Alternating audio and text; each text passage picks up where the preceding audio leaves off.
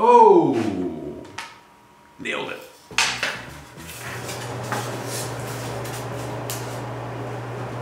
I think we gotta go manual. Maybe this? That's the only kind of heat we pack here in Canada. Let's just use the drill. This looks like I should put on my safety glasses. Hey!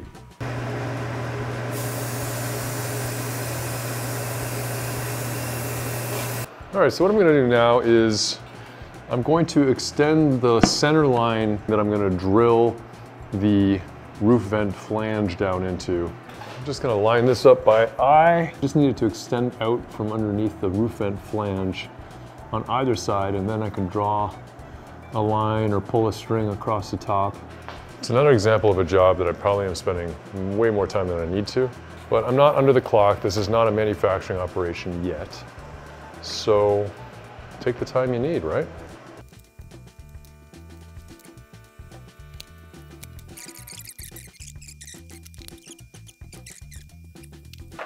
So I got these Wago connectors. They're expensive, but they make everything really easy. All right, am I gonna think through this or just do it? I think I'm just gonna do it. All these little knickknacks though are adding up the weights. I'm curious what the final weight's gonna be when I get this thing weighed up.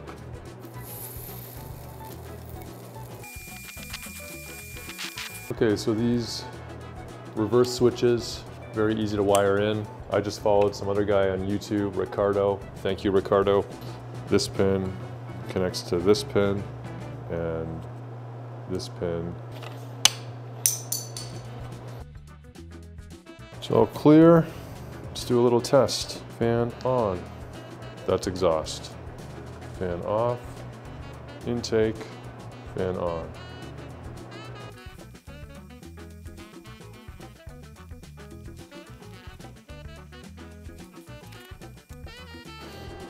Okay, I was freaking out a little bit earlier because I tried to run the fan off the switch and the motor just cut out.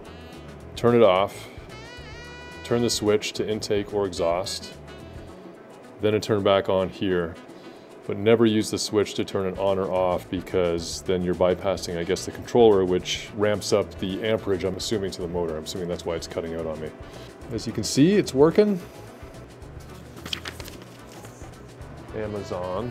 3/4 inch, 1/8 inch thick. Maybe I'll double it up.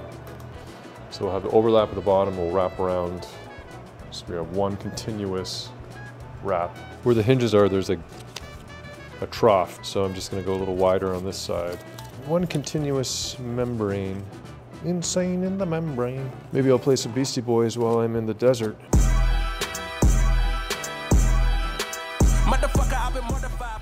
So I've got some leftover 3/4 inch self-tapping screws, number 8 thread. Well, let's give it a shot here, see what happens.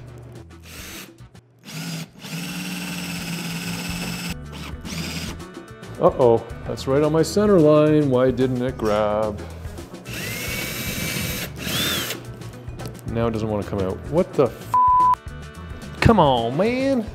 I guess what I'm going to do is I'm going to try to use the screws that it came with.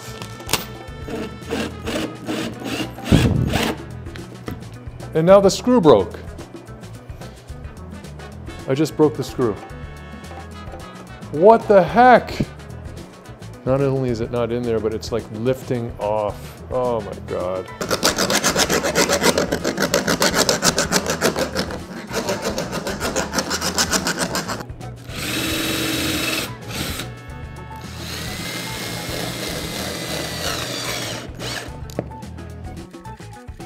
Basically like a hairdryer. So wire in the reverse if you want the hairdryer effect. Close the door, rear hatch is closed. I'm going to bed. Keep it down out there, animals.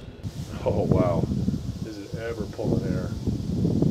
Mega breeze. I'm gonna go to the back, see how that back port is working. Yep, pulling it out the back nicely.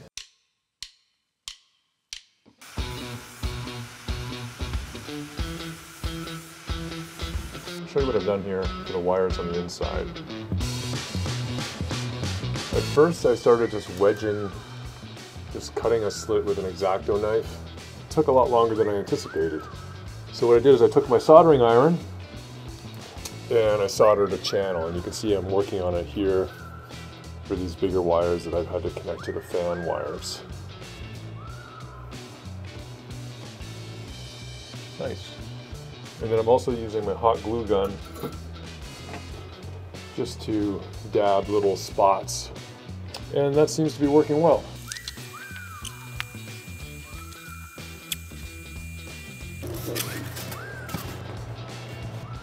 We're gonna go for a full send right now. No, there's not any turning back now. Oh, what happened to my little red tab? This is bad. It's on there stronger than ever. Oh, chopsticks. Oh, jeez. There we go. Don't you dare defy me. What did we learn about this? Onwards, next one. One got a one. Yeah, I agree. Just like hunger. Not once in a while, like all the time hunger. As sports get harder, there's no time, there's no space, you know? You just have to be aggressive to a certain extent. That motor, like you say. It's a good way to put it.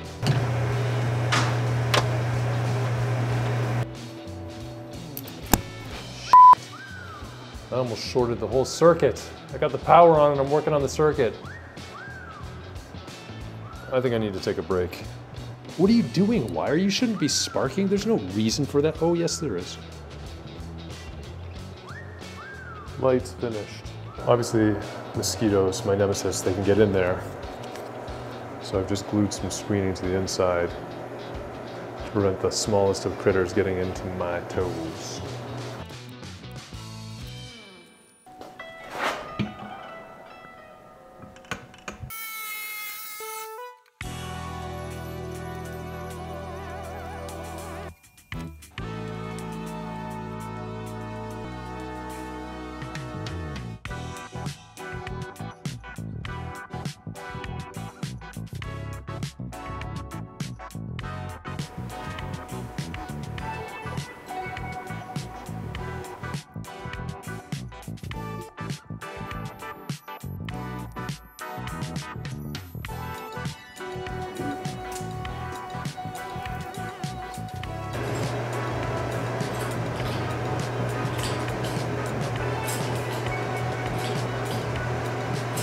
Okay, today I got inside, I've entered my parents' laundry room.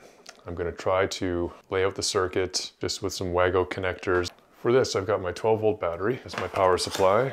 I got these lights off of Amazon. They got 3 wires coming out the back. One is for, black is your power lead, white is ground or negative, and then the red third wire is for 100% brightness. And that's gonna give me my braking effect and my signaling all out of the same lights. And I need to start by testing the idea I have to tap into my brake sensor on the e-bike.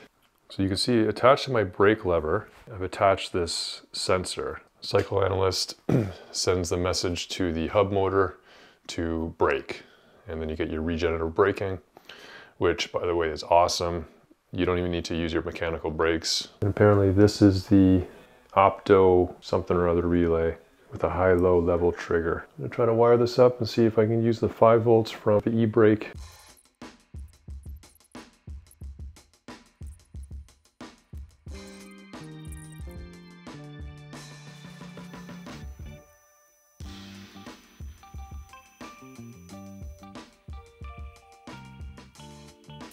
I think that's gonna be it for graphics. That's on there. Sturdy. The only way it's getting off if it gets ripped off by a wolf chasing me through the forest on a rail trail. I even looked up a research paper on spray patterns. And what I found from that study is that the contact patch of the tire, you've got a lot of spray coming up right about 45 degrees. And then you've got this other spray that sort of stays down right around here and it's gonna pass through. And then the back draft is gonna pull some of those droplets back onto the rear face of your vehicle.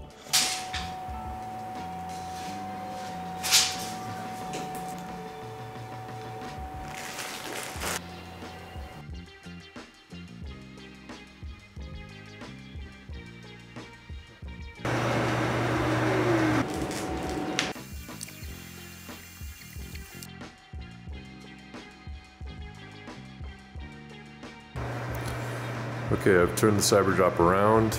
Pretty nervous. The thing, I mean, it feels quite heavy now. In fact, I'm gonna go weigh each wheel.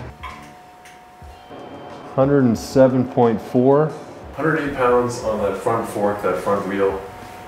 You know, it should be fine. I feel like this is right at the threshold of what's acceptable. 121 pounds on the rear wheel. So somehow this thing got up to 300 pounds in a hurry. Well, according to that math, this thing weighs 350 pounds. That's definitely a lot more than I budgeted for. At least it won't blow over in the wind as easily. 350 pounds, holy shit. Yeah, it's gonna be up around 400 pounds, pretty close. Like what I don't know is the side-to-side force. Is that gonna just bend this whole thing? I don't think so. I think it's gonna be okay. But I'm a bit worried about that. Me on the bike, point of comparison. Oh yeah, it's the same weight essentially as me on my bike, and obviously it's 3 wheels, so the load is distributed across 3 wheels, although it's biased the weight towards the front, but that's only on braking. About 180 pounds on the rear wheel. That's 180 plus 106 is 286, and I'm about 230, so the bike weighs about 56 pounds with the battery and motor and everything. So this is my wiring harness that I'm connecting to the bike. There's gonna be an XT90S right here. So I'll have it running inside the tube. It'll come out here, down the side, and then I've soldered up to the XT60 connector, which will go into the Frankenrunner controller. Yeah, like that. Also, it's gonna look a little funny that it's sticking out. You're gonna think, well, why didn't you mount it like flush? Well, that's because it's important to have as much airflow around the unit as possible for cooling, so it doesn't enter thermal rollback, especially when I'm on those big mountain treks. That's going to become very important, so that's why I'm mounting it this way, maximizing the amount of surface area interacting with the air blowing around it.